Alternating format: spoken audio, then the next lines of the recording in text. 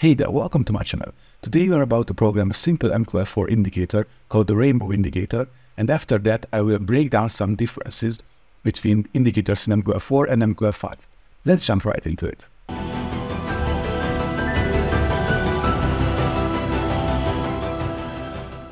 So this is how our indicator should look like. The middle two lines are the simple moving averages of the high and the low values, and the other four lines are the moving averages plus or minus the ATR values. So first we want to go to the ManHedger. You can do this by clicking this button. After that we want to create a new indicator, so we select the indicator folder and we click new file here. Custom indicator, and let's call it rainbow indicator. You need the OnCalculate function only, and here is our indicator. First, let's discuss the properties of this indicator. Here it stands that indicator chart window. This is a property used for distinguishing indicators that are either in a separated window or on the chart.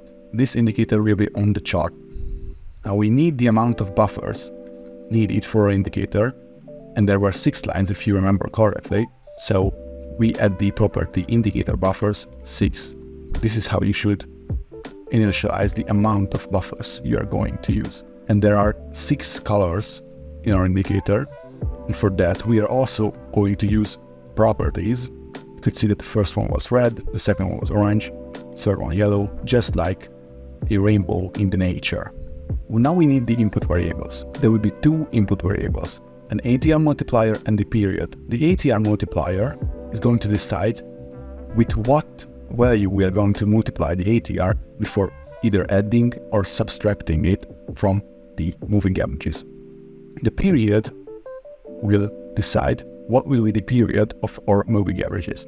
Now for our indicator to work, we have to initialize 6 buffers. I'm just going to call them first buffer, second buffer, third buffer, and so on. I don't want to make it complex at all. Now we have came to the init function. Now we have to bind the buffers with the arrays initialized right here. We can do this with the setIndexBuffer function. We are setting the 0th buffer with the first buffer array, and we are doing it for each and every one of the buffers and arrays here. And after that we want to set our buffers draw begin. So when do we want our indicators to actually start plotting their values on the chart? We want them to do that after the first candle, and that we can do with the setIndexDrawBegin function. We can select here the buffer and select here where we want to start drawing, and that's basically all we want to do in the OnInit function. In the code you will see an indicator short name also. You can set the short name of an indicator with the indicator short name function. This is not necessary, but if you want your indicator to have a short name, you should do it in the OnInit function. Now let's get to the OnCalculate function. This is where we are doing the actual calculations. This is where we are doing basically everything important. And first we want to return 0 if the race total is less than period. If the race total is less than period, we are basically unable to calculate anything on the current chart. We want our arrays not to be series, so we use the array set as series functions with false, so that the arrays are actually not series arrays. Series arrays are working such as the first value is actually at the current bar, and whenever we update the value, for example, we update a candlestick, so a new hour begins. If we are on the hourly chart, then if the array is a series array, this new value will be the first element of the array. The open, high, low, close, all of these arrays are series arrays. So the close 0 would not mean the first close, but it would mean the last close. That is basically what a series array is. So we have to set these arrays as non-series arrays, and now we want to do our calculation. This is how our for loop is going to look like. If you are writing basically any indicator, your for loop should probably look like this. So we are going from equals race total minus the previously calculated. The race total is the total amount of bars available for calculation as the previously calculated. It is the amount of bars calculated until now, and we are going to go to is less than raised total and I++. Now we want to initialize our ATR value or low moving average value and or high moving average value. We can do this by calling the IATR function, which returns the current ATR value for our symbol and our period. The current bar we are looking at is the raised total minus I always, and we want to initialize the high moving average with the IMA function, but we apply the price high right here, and we want to initialize the low MA with the IMA function, and we apply the price low right here.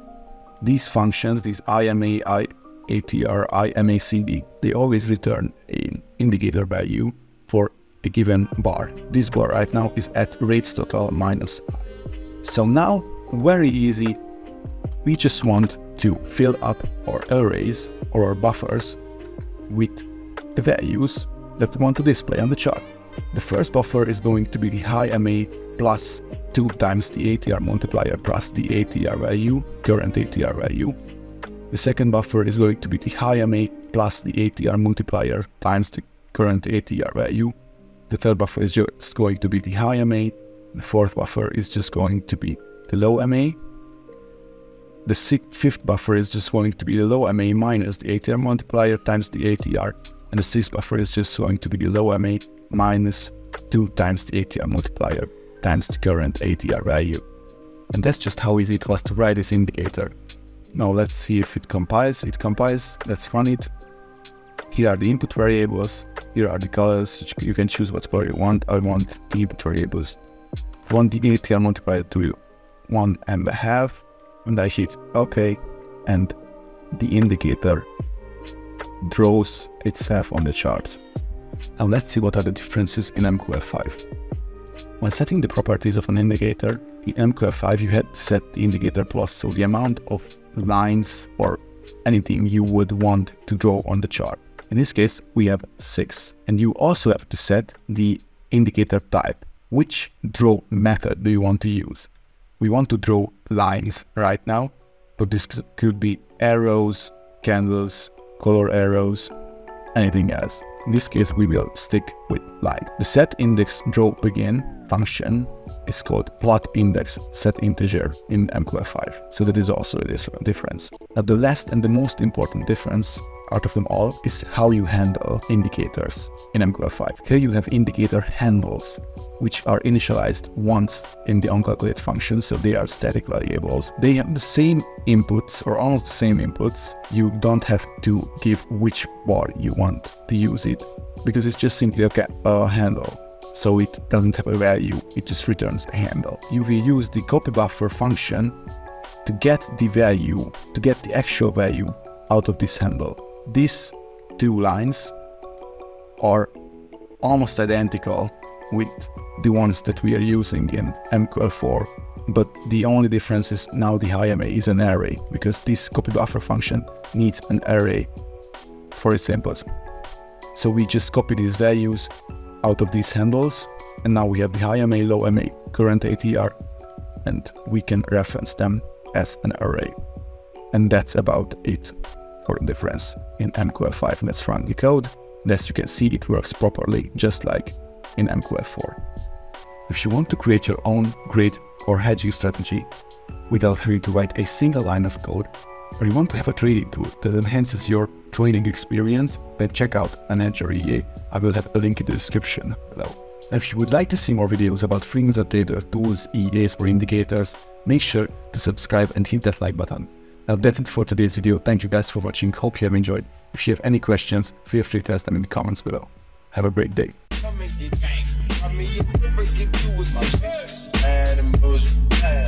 Cooking up with a booze. My niggas